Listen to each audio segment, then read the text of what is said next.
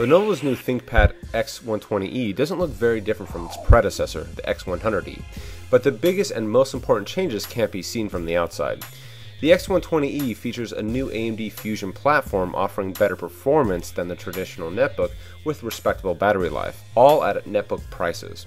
The X120e is priced starting around $399 with a well-equipped models running around $500, all before any discounts. The X120e's small chassis, built around its 11.6-inch LCD, is unapologetically black.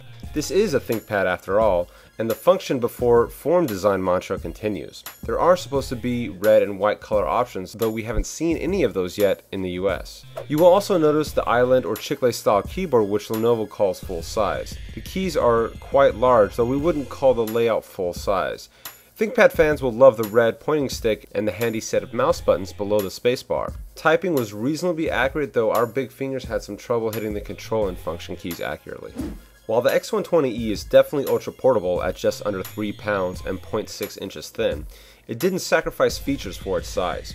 It keeps the triple USB ports that all ThinkPads have, including a powered port that can keep your mobile device charged. You also get a card reader, Ethernet, and both VGA and HDMI video outputs. The AMD integrated graphics will also do a better job than most average netbooks, but don't expect a fire-up crisis on this baby. Performance is respectable and just enough to do your average web tasks on the road.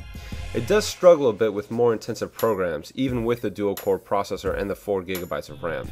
Lenovo does include a 7200 RPM hard drive on all models, a nice touch not seen on laptops in this price range. If you have more intensive needs like photo editing and audio-video work, you will want more performance than the AMD Fusion chip offers.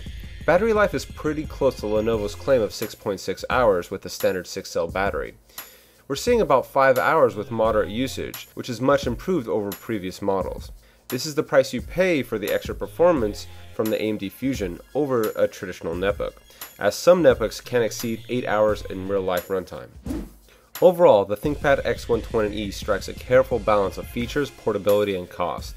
It eliminates the biggest complaints of the traditional netbook, those being screen size and performance, though it does give up some battery life in the process. You'll also get some of the ThinkPad pedigree in the process, but don't be expecting a full-size keyboard or high-strength roll cage. The 11-inch AMD Fusion powered notebook category has only a few strong players right now, and Lenovo is one of them. What we liked about the X120e was its strong chassis, good keyboard, and decent performance. What we really didn't like about it was its poor screen and average battery life. For this, we gave the Lenovo X120e 3.5 out of 5.